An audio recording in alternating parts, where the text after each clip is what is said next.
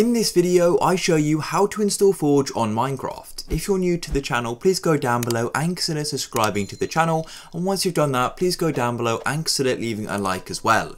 Forge is a really great tool for allowing you to go and run mods on Minecraft, so without any further ado, let's go and get into this, and make sure to watch this video right until the end as well. First step is to go and open up a web browser. I'm personally using Google Chrome, and then all you want to do is come to a search engine such as Google. Then all we're going to do is go and search for Forge, but do keep watching as I'm showing the full install process as well. So go and search for Forge and make sure you come to the official website, which is files.minecraftforge.net. So click here and here we are.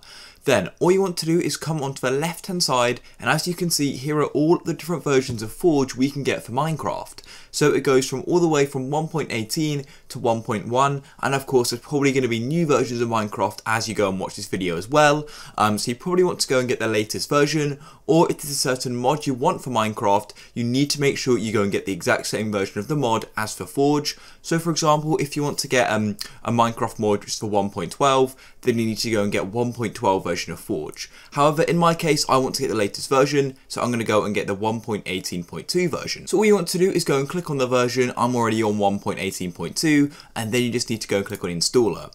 Then what's going to happen is going to go and take us to an ad wall, where essentially we have to watch an ad for a few seconds. Do be very careful what you click, as every ad is going to be different. Then all you want to do is come to the top right to where the counter was, and you can go and click on skip, and it's going to go and start the download, and I'll come off this page for now, and here it is. It's already downloaded. It doesn't take very long at all. Then all you need to do is find where your Forge downloaded to. So in my case, it's the bottom of my browser. However, you may need to go and open up your file explorer and go to the download tab, as that's where commonly your downloads will be saved. So then I'm just going to go and drag this onto my desktop just like so, and just go and put it at the top.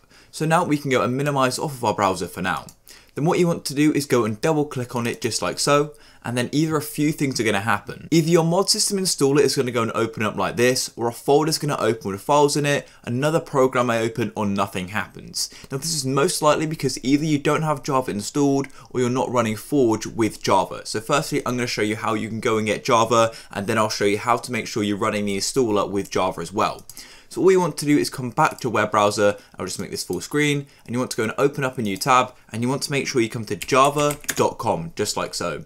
Then you want to go click on Java download, and here we can go and start the download just here, and you want to go and download this and then just go and install it. It's a really simple process. Then once you've gone and installed it, you want to come back to your desktop and go and find your Forge file, and you want to go and click on it once, then right click on it, and then we can go and make sure we're opening Forge with Java. So then you want to go and click open with just here, and then here we go.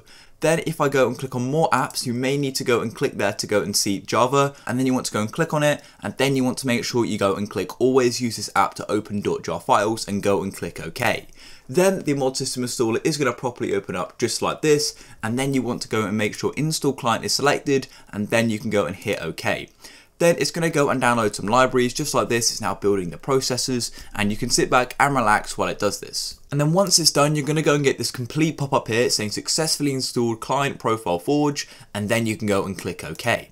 So there we go, Forge is now successfully installed, but we need to go and make sure we go and open up Minecraft with Forge. So let's go and get to the Minecraft launcher, and I'll show you the next step. So here we are, the launcher has now loaded, and all you want to do is come to the left of the play button, and you go and select on the current version just here, and you want to make sure Forge is selected here. As you can see, it says 1.18.2, or you can come to this top bar up here, and you can also go and find Forge and go and click on play as well, and you have to go and agree to this, and then you can go and click play, and it's going to go and launch up Minecraft. Here we are, Minecraft is now loaded, and you're going to know Forge has successfully been installed because there is a mods button on your main menu, and then you can go and click on mods just like so, and you can go and click open mods folder, and then you can go and drag your mods in here.